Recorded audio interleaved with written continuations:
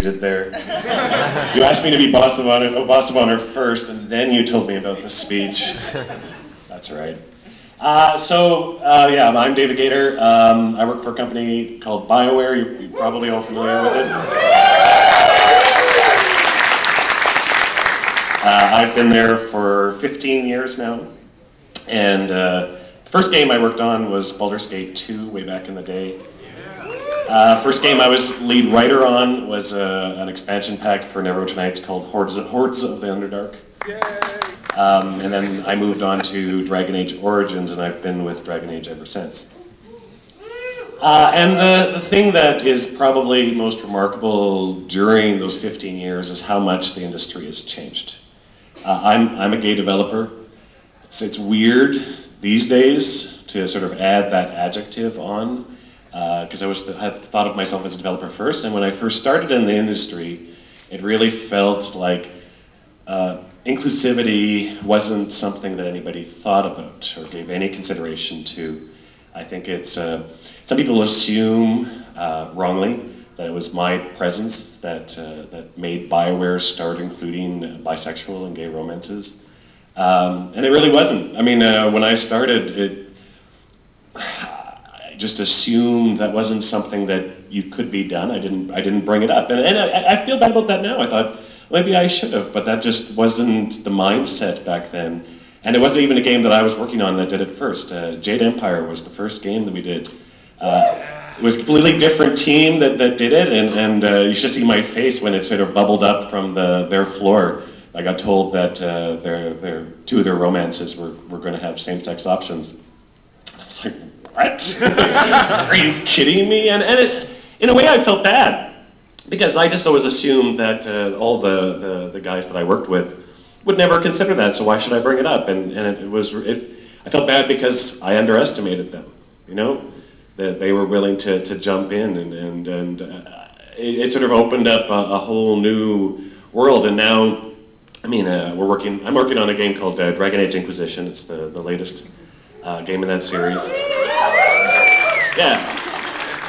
And we announced recently some of our romance options that included Sarah and Dorian, who are two characters who are gay. And I know I was interviewed for the community to talk about one of those two that I did, Dorian, a gay man.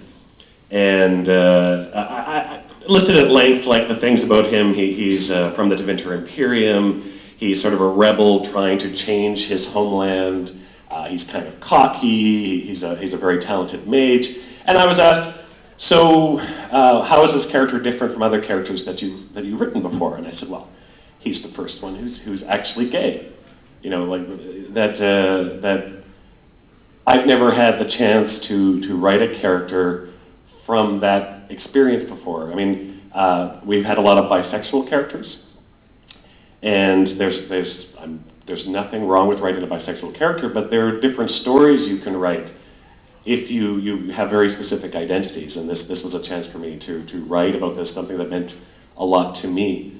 And it was kind of not unexpected, I guess, but a little disappointing nevertheless, some of the reaction we got as a result of that. The amount of tweets that I received. Why would you write a character defined by being gay?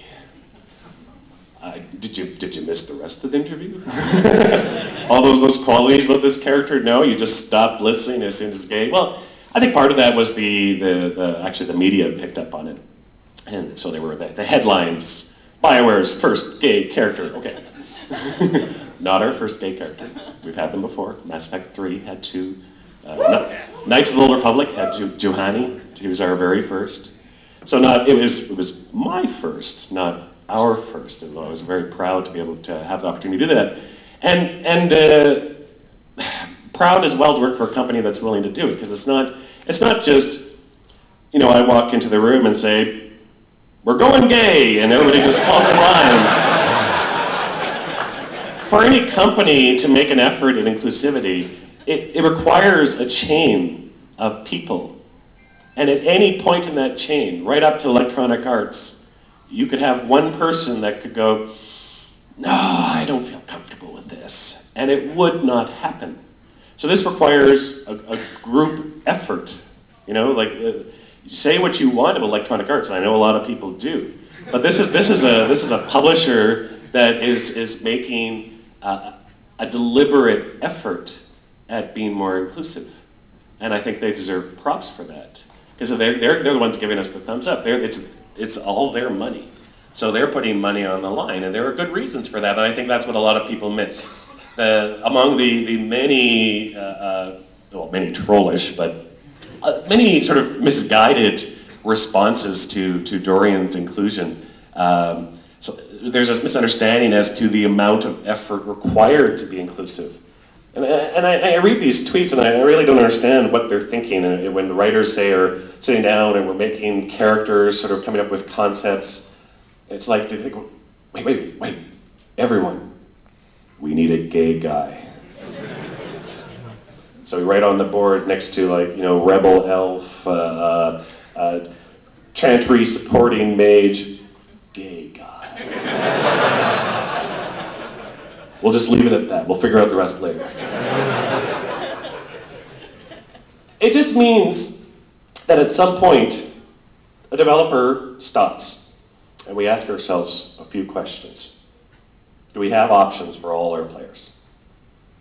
And it doesn't just stop at sexuality. Being inclusive means embracing women, means embracing people of color. There's a whole spectrum, and it's weird that the amount of effort they think that requires, that the moment we ask ourselves those questions, that we can't ask ourselves any other questions. It's like stop everything, everyone. The entire company has to shut down until we solve this problem. It doesn't happen. It's like, actually it wasn't that long ago, our artists, our character artists are doing a pass through the game. And we talked about this previously about having more people of color represented in the world because we have different ethnicities in our setting. So we shouldn't just see them in the major characters, we should see them just out in the world. So we sat down with them, and then they asked questions like, you know, are elves and dwarves? Is there any reason why elves and dwarves can't also be people of color? They were very curious. Is that part of the lore? And it's like, well, no. The lore can be what we want it to be. If we were to say that elves and dwarves could say only be white, that has to come from somewhere. It requires a deliberate decision at some point to change that. And because I think the problem is that among developers, there's just a large concern for what the default is, and it's not that they go with the default to be destructive or to be malicious. It's just that nobody questions that. Nobody stops and says, well, maybe that shouldn't be the case. And then there's the question as well over well, why would you do this? You know, maybe you're saying it's not that much effort, but why would you spend any effort at all? These are really small groups. They're not that small. We take female gamers, for instance. We have lots of figures that come out that are taken across a large base that say women make up at least 40% of the player base or larger. And they say, wow, that includes casual games and MMOs, not these games. Okay. Freak47 on Twitter. Perhaps the more pertinent question at that point would be, why don't they play our games? Well, you have combat. Have you played an MMO? Girls don't like combat. Have you met a woman?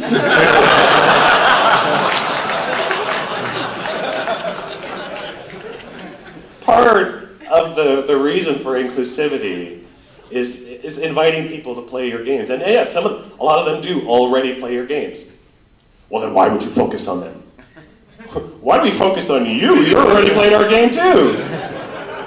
The idea is to invite them to the table. That if there are gamers out there that maybe play games that they feel comfortable with, we ask the question is, why don't they feel comfortable playing our game?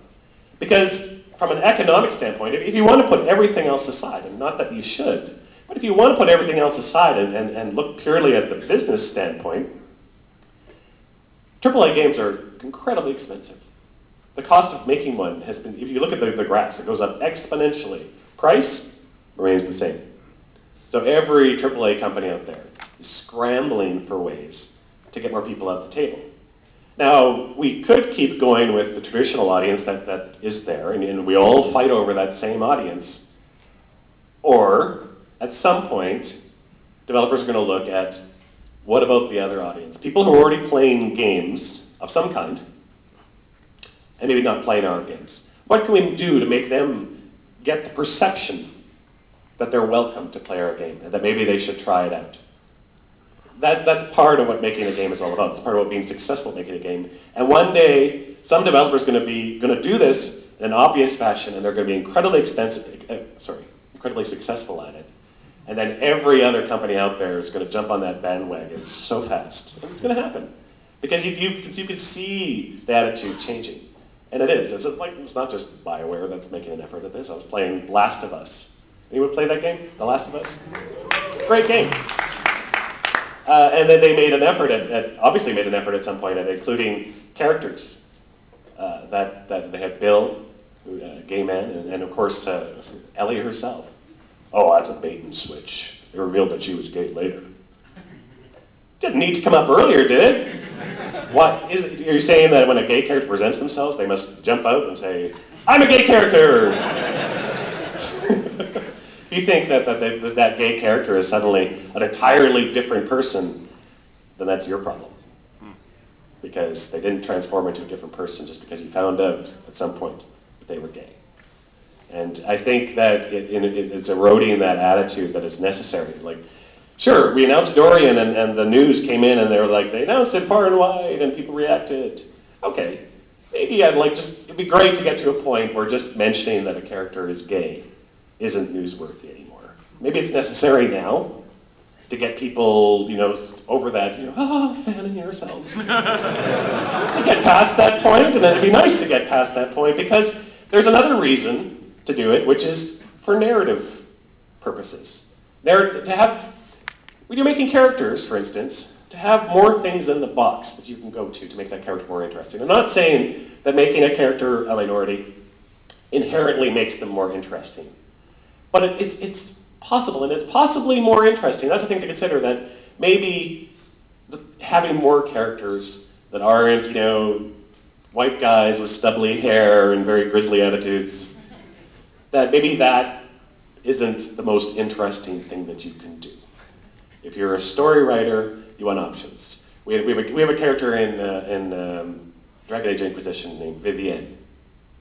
Her first concepts, I don't know if you've seen her, she's the first enchanter, she's very fabulous, has like this horned helmet, she's from Orlais, it's kind of Grace Jones, but she didn't start off that way.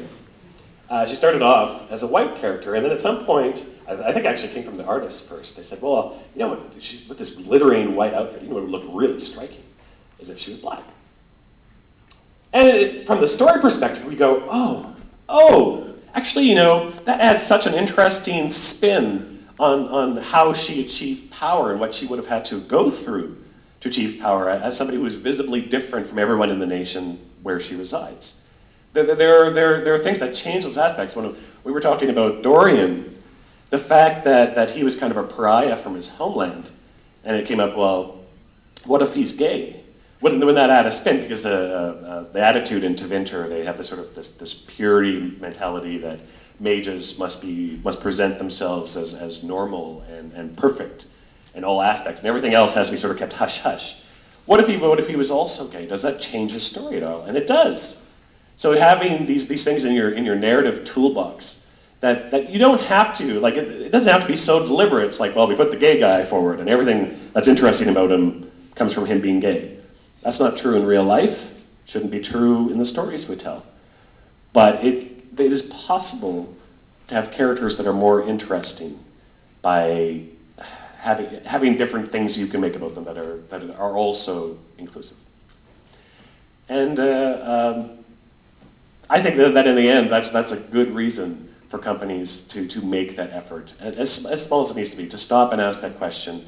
And it's not too much to ask. And I think that if this becomes a more regular thing, then you don't have to worry as much about there being a lot of focus on one game, on the media making a big deal out of it, or worry that one game has to be sort of everything to all people. I think if more games just started doing a little bit, then the attitudes at large would change. And I think that's what game developers have to think about in the coming years, because the risk is to be left behind, and I don't think any company really wants that. And I think everybody in this room can see that the industry is changing. And I would not want to place too much importance on the white dude trolls who scream at the top of their lungs, because I think it would be a big disservice to straight men at large, straight white men at large, to think that all of them feel this way, because I think that is definitely not true, and I would not want to underestimate them any more than it was great that I underestimated the white dudes, straight white dudes that I worked with at BioWare. Thank you very much.